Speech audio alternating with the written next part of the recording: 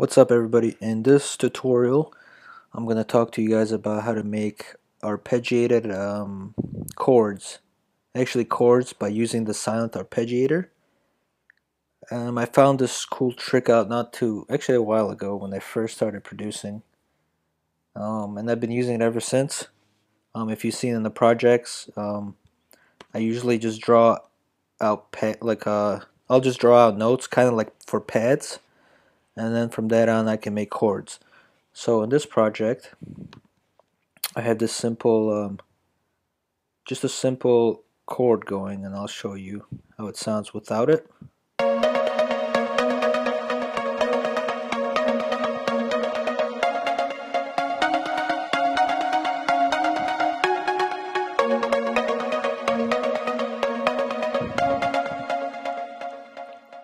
And this is how it is with the arpeggiator.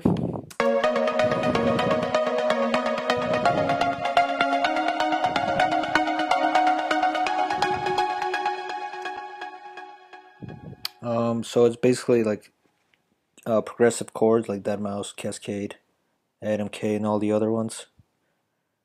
But progressive house. But this is how it's done. I'm going to delete this real quick. So what you want to do is open up Sylenth.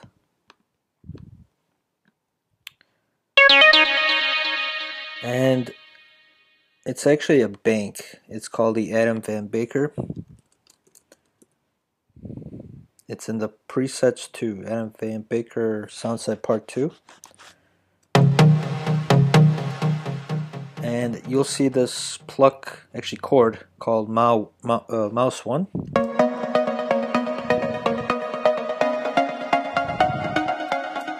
And all it is just basically a pluck with arpeggiated to be a chord.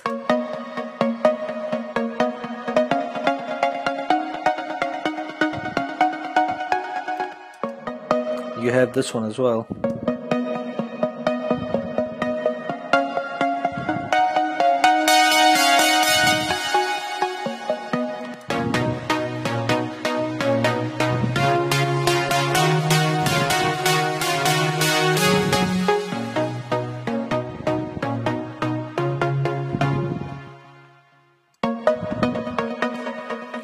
So that's basically it. It's called the Adam Van Baker Soundbanks preset number 2.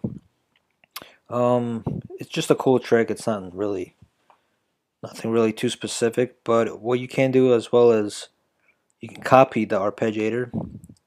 Just like if you don't like these sounds, you can copy it, and then you can go on for example, let's try house chords.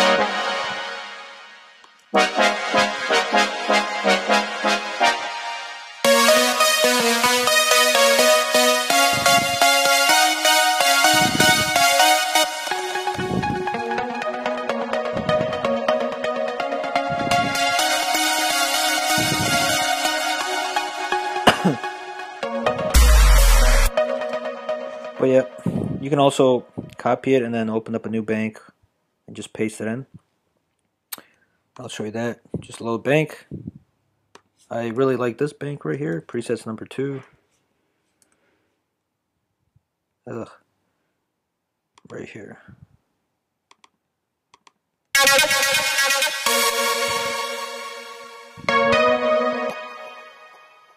I'm gonna pick the euphoric pluck.